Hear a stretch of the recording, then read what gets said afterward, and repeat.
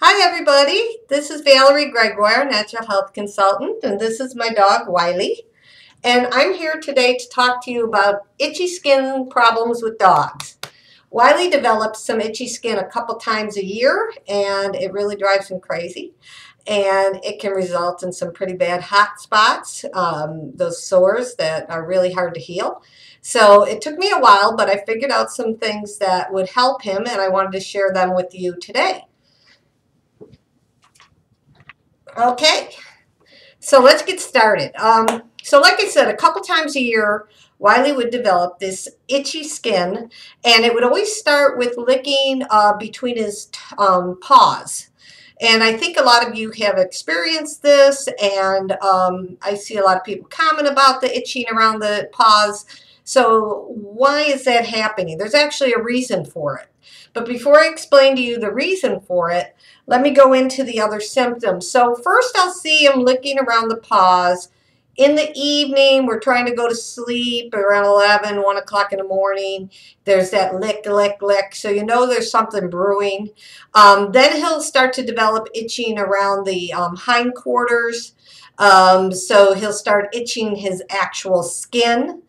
And another symptom would be that he gets this runny eye look. His eyes don't look normal. They don't look as perky as they should, and they look a little watery. That's one of my symptoms that I watch for that tells me the early warning signs that this is going to happen. If I'm not paying attention and I let this happen, then he ends up with a hot spot, which is a large sore on the hindquarter areas. It's completely no fur, nothing, just this big sore, and they're hard to heal. Hard to put anything on them because the dog wants to lick it off. Sometimes you'll see people get a little cone on the dog's head so they can't lick that. But if you can catch the early symptoms, the licking of the paws, the little bit of watery eyes, and then starting to lick on the body, then you're going to be able to turn it around before it becomes a problem. Now, from a medical standpoint, the veterinarians would say that this is either maybe an allergy to something outside. My veterinarian used to tell me that maybe Wiley rolled in the grass, and the grass had pollens from the trees sitting in it, and then the pollens irritated the skin. That may be the case, okay? I'm not sure that that would be the total cause because I found a lot of other causes that make more sense, but I think that might be a trigger to irritate the situation or make it escalate, okay? Then the other thing that the veterinarians tend to think is fleas, okay? So we're going to look for fleas because we got itchy skin, so we want to make sure there's no fleas. But Wiley doesn't normally pick up fleas, and so flea-free we are. And it's in the middle of winter, so there wasn't the outdoor allergies like normally. So what would be causing this? Okay, so in Chinese medicine, they call something called damp heat rising to the skin. It sounds complicated, but it makes sense to why these symptoms would occur. Okay, in Chinese medicine, damp heat means that something is not necessarily digesting right is usually the case, but it can also be caused by something that the liver is not dealing well with. So the first two things that can cause this damp heat to rise to the skin and cause heat and inflammation, okay, is something wrong with the diet, okay? So if we're looking for foods that are hard to digest for the dog, so if you have a dog food that has corn or wheat or chemicals in it, a poor quality dog food, this could cause a problem. But also maybe people food. Maybe there was a birthday party this weekend and somebody gave the dog a hot dog and he carried away the whole darn hot dog and ate it. Okay? Whenever you're dealing with something that doesn't digest well, then you can create this damp heat that rises up and affects the liver and then affects the blood, and it what happens is it rising up, and the liver can't detoxify whatever it is it's having the problem with. It can't get it out of the body through the normal channels of the kidneys and the liver fast enough. So it builds up in the blood, these toxins, And then this creates a heat that is literally felt like itchy, crawly skin on the dog. And because there's the smallest of capillaries between the paws, and because the smallest of capillaries are in the eyes, those are the two areas you'll see the symptoms of that heat first. So the eyes become watery, or they look like the dog doesn't feel good, and the paws become very itchy before the rest of the body becomes itchy. So this is that heat rising up. It causes inflammation, irritation, and it also bothers the dog psychologically because they get kind of anxiety because why is they feeling all itchy crawly all of a sudden? So they also kind of get this anxiety that they itch themselves and then suddenly they run across the room as if something bit them and they're all upset and they can't sleep and they can't get comfortable. So it also affects the anxiety of the dog. So first of all, look at the dog's diet. Did you switch foods? Did you give them some treats? Okay, you know, there's a lot of chewable treats out there, but they're mostly made of cornstarch and wheat. Okay, so a dog eats a whole cornstarch little bone, it could create this kind of a problem for them. Now, poisons in the environment. Maybe the dog ate something rotten, or one of your neighbors threw some leftovers out on a pile somewhere and the dog came along a couple days later and ate it. That might create some kind of toxic poison reaction that the dog had to digest that food. The other thing is, think about flea products. Okay, did you use flea products, flea bath, lawn care products? Did somebody spray the lawns with the chemicals to kill the weeds and the dog rolled in the lawn, okay, and got exposed to the chemicals? Were you perhaps revarnishing some cupboards or wood furniture with some shellac or something that is toxic, and the dog was laying in the room the whole darn time breathing in the fumes? Okay, so look for environmental toxins, toxins from the food, like poor quality food, and additives or hard to digest products in the dog food or the dog's treats. So you need to figure out where that came from and eliminate that as best you can, but we also need to clean the liver out to get rid of these symptoms. Now, before we talk about what to do internally, I want to talk about what I do externally, because you cannot sleep if the dog is itching all night long. It's crazy, right? So I have 3 products that ended up being my go-to for this problem, okay? Now, the first one is a Nature Sunshine product called Herbal Trim. Whoops, it's so hard to figure this out. Okay, Herbal Trim is an aloe vera podiarco-based product, and aloe vera is, of course, good for hot conditions of the skin because you put aloe vera on what? Sunburn, right? So a hot condition of the skin responds well to aloe vera, and you could use pure aloe vera for this. The reason I use the Herbal Trim is, if you can see this, comes out like water, okay? And it literally feels like slippery water at the best, okay? I mean, it's really, really thin. It soaks in almost immediately. There's a few essential oils added to it to help to draw that into the skin as well. So I use that because with Wiley's long hair and with most dogs, they have this really dense fur by their rear end, which is the area that, of course, itches the most because of the dense fur makes less circulation there. So you got to get something that can get through the fur and get onto the skin. So I pour about a nickel or a quarter's worth of the Herbal Trim into the palm of my hand. Then I add about 5 drops of jojoba oil. I don't know if I can get that. Okay. There we go. Jojoba oil is also a Nature Sunshine product. And this is a very special oil. One thing is it contains vitamins and minerals that repair and nurture the skin. So you're kind of giving the skin some food to heal itself with, okay? Secondly, it's anti-inflammatory. So we're going to calm down everything that's going on. And it's got some antibacterial properties, which is really important because if the dog keeps licking the skin and eventually breaks the skin open, then you're going to allow in some bacteria then you can develop the hot spot, an infection, or a yeast infection on the skin.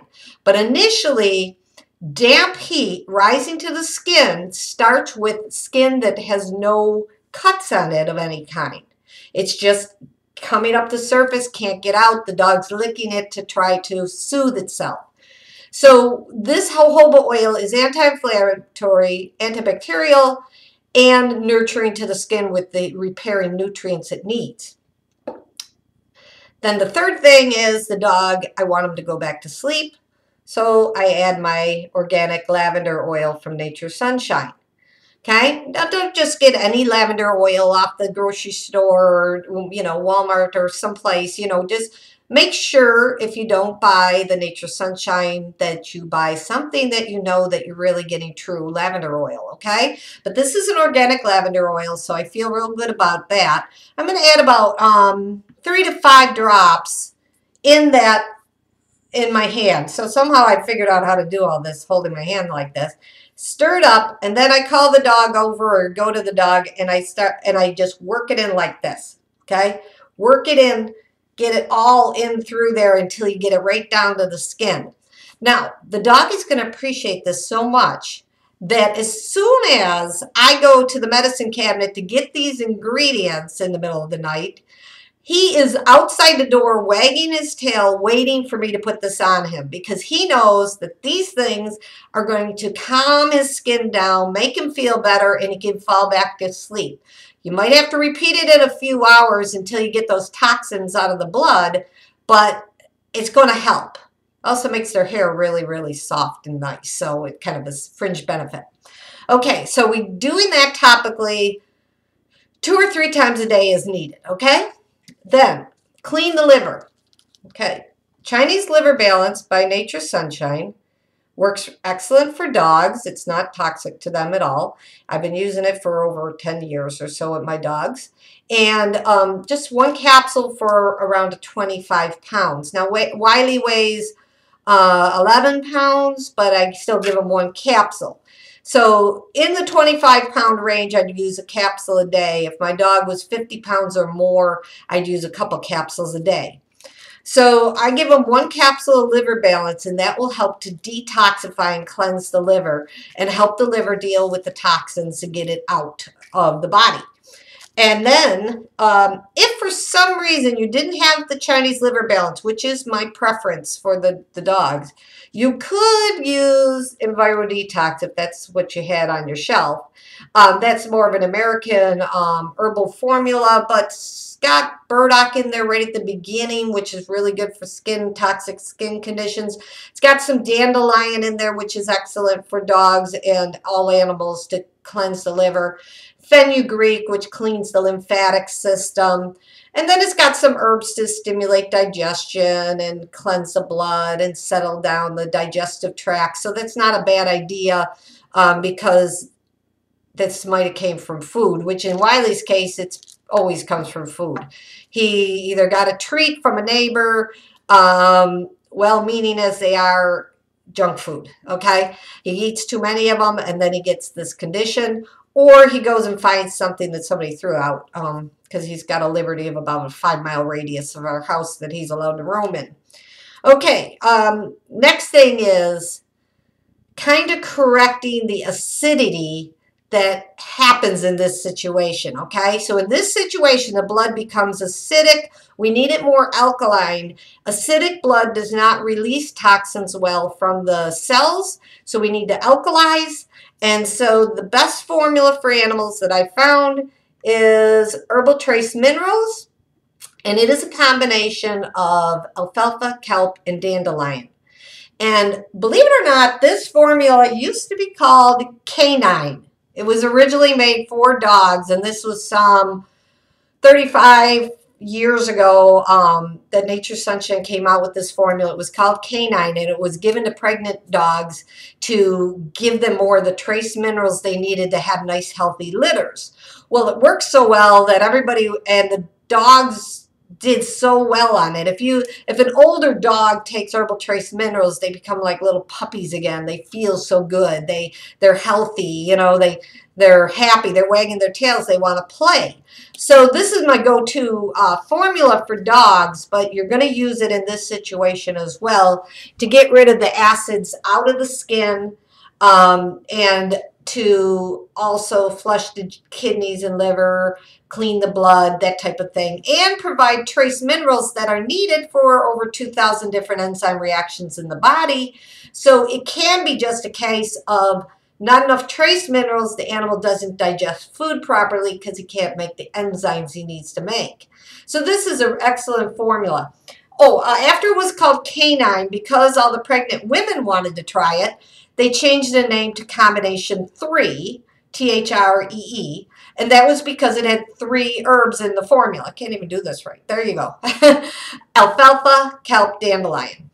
And then after the laws changed that you could kind of name an herbal formula to represent somewhat what it did, if as long as it was legal what it did, then that's when they changed it to herbal trace minerals, because it was trying to tell you that this formula is full of the 77 trace minerals that you will not find in your commercial greens or commercially grown vegetables. You're going to find it in spirulina, kelp, alfalfa, because it's got like really long root system, like 18 feet, I think I read, you know, so it's a great source of the minerals.